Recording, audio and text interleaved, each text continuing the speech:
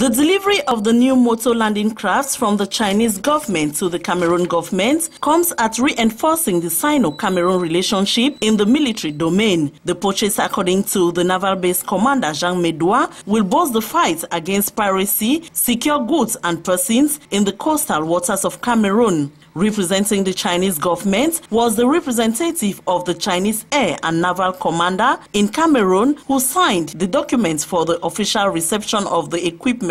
The motor land craft, which is 28 meters long, 570 meters large, with 2 engines, 2 radars and a GPS, is adapted in the transportation of logistics, foodstuff, amongst others. Landing of personnel and material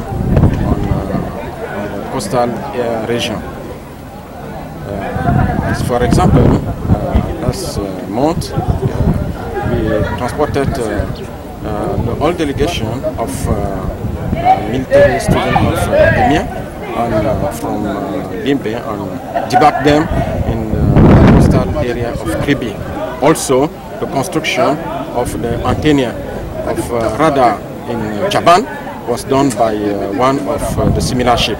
A guided tour was taken in the craft to ensure its proper functioning, with the Navy head promising a judicious use of the equipment and the purpose it has been destined for. The acquisition of the equipment shows the ability of Cameroon's government's will to provide the Navy with modern facilities which will enable them combat piracy and the increasing maritime insecurity in its coastal zones and territorial waters.